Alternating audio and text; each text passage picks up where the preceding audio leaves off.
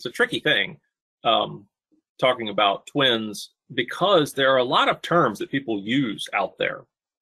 I mentioned the different kinds of models. When you talk about digital twins, people are going to say digital twin and virtual twin and product twin and factory twin and all kinds of things. And some of that can seem a little bit academic in terms of an argument. It's, you know, just the finer details and let's focus on what it's going to do for us. True, but the nomenclature can be important because of the questions behind it, right? Why are people trying to define the nomenclature? Why are they arguing over terms? The clarifying questions are relevant in terms of understanding what you're building and how it relates to the other things you might need.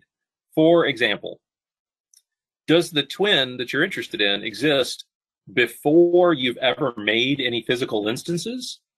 Or does it exist after you've made one and it represents that physical instance? How many physical instances does it represent? Does it represent a whole batch of them or all the ones you made in the month of February? Or does it represent one specific physical instance? Does it represent a product or a process? I mentioned that earlier. That is going to have a lot of difference in what you call it. How does data flow between the digital side and the physical side? Does it flow from the physical to the digital and you just have this kind of model of your physical? Does it flow back from the digital world to the physical world and the digital thing is controlling the physical thing?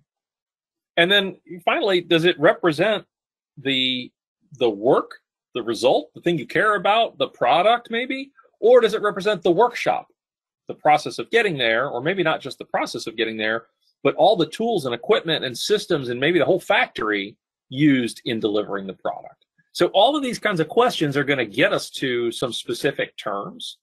And I want to take us through a few of them, and I'm going to highlight a couple of places where I think the differentiation terms matters. I'll leave this up and people can certainly read it later. But in these first couple, I want to differentiate the digital twin from the virtual twin. So in my view, the digital twin is related to a physical instance. So you have to have created some of your product, the physical instantiation of it, before you can have any digital twins, because there's one digital twin for each one that comes off the manufacturing line. The virtual twin, you could have that long before you ever make the first one. It's really a prototype, right? And so you notice my terms in parentheses here. I just want to give you some reference point. I am pulling some of that from the people that, in my view, really started this digital twin concept and talking about it, and that's NASA.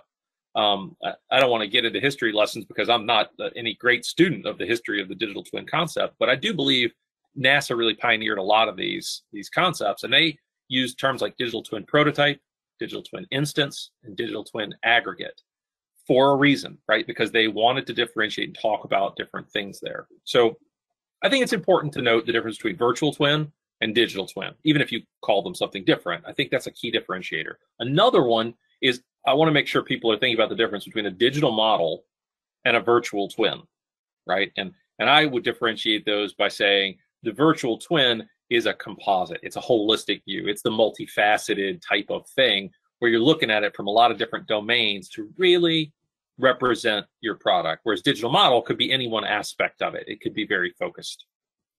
Let me throw in another set of terms here to kind of complete some of the terminology that I think is important. I want to highlight the bottom two on the left, product twin and process twin. Really already touched on that, but I think it is important to differentiate because I always think of product twin first, but there are a lot of folks who think of process twin first. And if you're not clear about it when you're speaking to people, you could be on a totally different page and not even realize it. I also want to talk about those bottom three. How do process twin and product twin come together for something that a lot of people are talking about actively now, a digital factory twin?